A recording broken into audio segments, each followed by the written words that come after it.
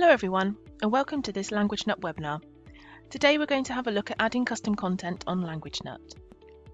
So across the platform there are over 20,000 different exercises and activities, including the new GCSE spec and also the legacy. However, if you happen to follow a bespoke scheme of work, then there's also the option to upload your own content to the site, which will integrate with the games already on the platform.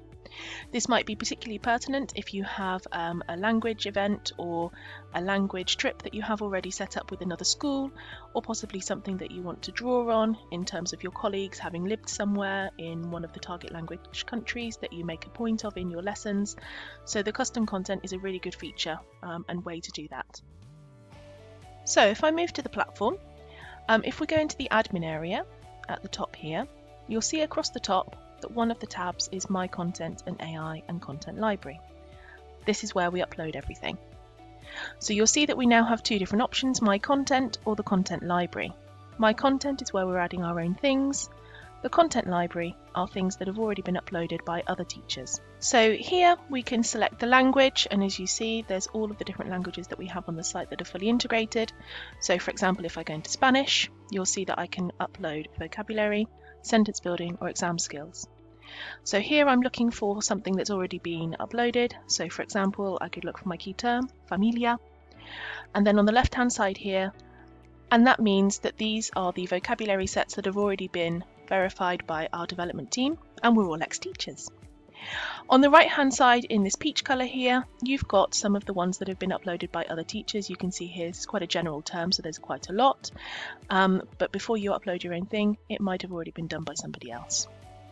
So if I go back to my content now, again we can choose the level. So for example, if I show you some secondary Spanish, again we've got vocabulary, sentence building or exam skills. So I'm going to start with the vocabulary. So I click on create new content, and as you're going through the admin site you might have seen already that we've got some quick guides to help you. So I'm going to go for next.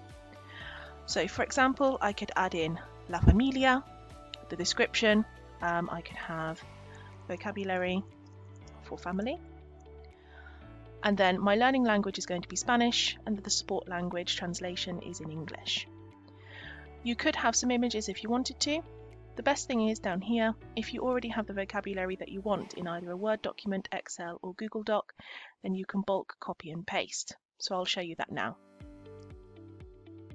So I've copied and now pasted in the vocabulary that I want. You can see here that it's a tab situation. So for example, if you've got the tab in between here to denote where each of the languages are, you could also have it separated by a comma. However, most vocabulary sets are like this.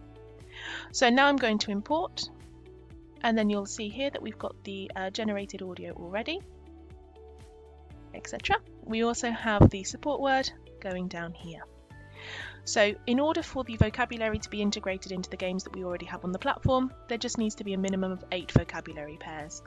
But we all know that there's normally more than 8 words per vocabulary set to be learning. So I've done the vocabulary, and now I'm going to move on to sentence building, and then click on create new content. And again, you have got this quick guide to help you with creating sentences using the AI feature.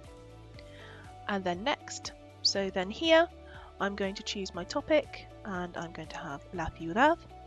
My support language is going to be in English, and then my prompt for the AI generator is going to be sentences describing my city in Spanish. So now if I click on create new sentences AI, I will get these sentences that I want. I'm going to choose the level, key stage 3 or 4, and then I need to choose a number of sentences. I'll choose 10 for this. You could, however, import sentences if you already have them saved somewhere else in a Word document, Google Docs, etc., just as you can with the vocabulary. So you'll see it's very quick. Here I have my 10 sentences, and you'll see that I'm able to edit. I can also delete the sentence if I don't like it. I can add some new ones in if I want to. When I'm happy with what's there, I click on save, and then you'll see in the menu that there are my sentences there. Firstly, for the exam skills, I'm going to do a speaking one. So I go to the next screen here, exam speaking skills, and I'm going to go for the open question here. So my title, it could be the title of the question as well. ¿Cómo es tu ciudad? And the description, I'm going to put the subtopic that it falls under. So I've got my open question here, and then the question that I want to give students is the same. Then click on Save, and you'll see it here. Now I'm going to go back into exam skills and we're going to do one of the others. So now I'm going to speaking skills, and next I'm going to give my title a name, El Bosque, and you'll see why in a moment.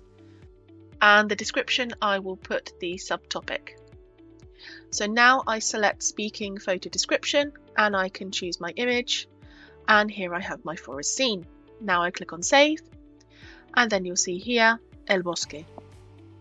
So the next one, we're going to go to exam skills again, down to speaking skills, and again I'm going to give it a title, not to be too repetitive, ¿Cómo es tu ciudad? And then the topic of where I live. And now I'm going to choose the conversation. So for this one I can either upload the audio and then click here and upload the file, or I can record it straight onto this task. So if I click on the microphone here, it comes up with this microphone, I click on it and then click again when I'm ready. ¿Cómo es tu ciudad? And then I can hear it back. ¿Cómo es tu ciudad? And then save when I'm happy. And then once I'm happy with the audio, you can see it's there, I click on Save. And here it is. ¿Cómo es tu ciudad? My favourite question. And then finally, let's move on to the writing. So I've selected exam skills writing. Again, I give it a title, not to be too repetitive, and then give the subject, where I live. And then here you can either give your question, bullet points. You could also put a model answer for your students. You could put sentence starters. You could put a checklist of things that they need to include. You can put whatever you want in that space there, depending on how scaffolded you want it for your students. And click on Save. And here it is down the bottom. Now if I go back into the Spanish product, I can show you where all of the custom content is. Under exam skills, here we have my content.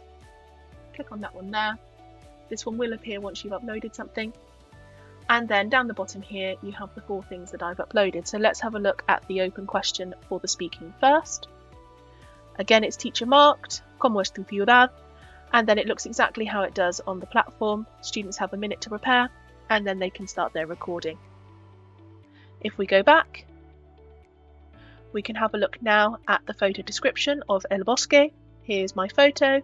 They have the 4 minutes of preparation time at the bottom, mimicking what they would do with the invigilator. And then when they're ready, start now, and they can record their answer.